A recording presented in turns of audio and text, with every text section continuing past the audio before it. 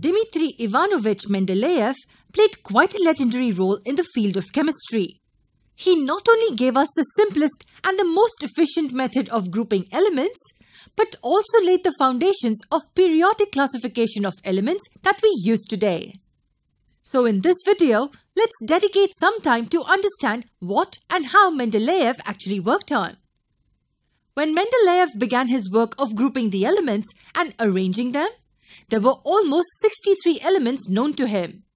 He was firm on the thought of arranging the elements with respect to their physical as well as chemical properties.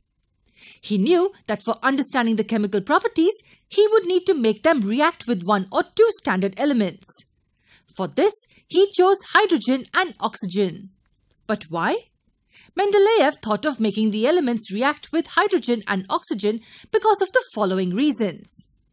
They are very reactive, they are found readily, and they form compounds with most of the elements.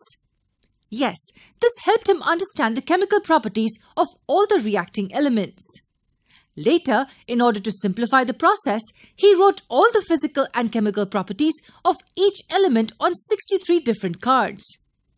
Now, all he had to do is arrange these cards. But that wasn't so simple. So he started arranging the cards in the increasing order of their atomic masses. When he was done pasting all these cards on his wall, he had two astonishing observations. One was that there were a few empty spaces left in the complete table that he formed. These positions belonged to the elements that were not yet discovered. But Mendeleev had a firm belief that the missing elements did exist and are yet to be discovered.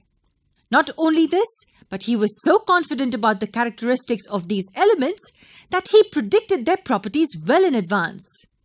Later on, when the elements were discovered, it was found that the properties predicted by Mendeleev were almost a perfect match. Second observation that Mendeleev had was the recurrence of the physical and the chemical properties of these elements.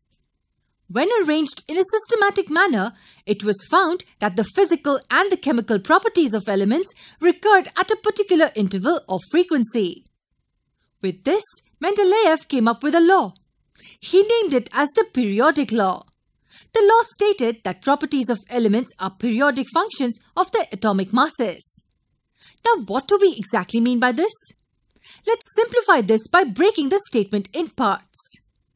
Properties of elements means the physical and the chemical properties of all the elements in the table. Are the periodic functions means those which occur at regular intervals. And lastly, of their atomic masses means when arranged in the increasing order of their atomic masses. So can we simply say that when elements are arranged in the increasing order of their atomic masses, they show similarities in the physical and chemical properties at regular intervals? Yes, that's what Mendeleev meant. This is how Mendeleev laid the foundations for the modern periodic table.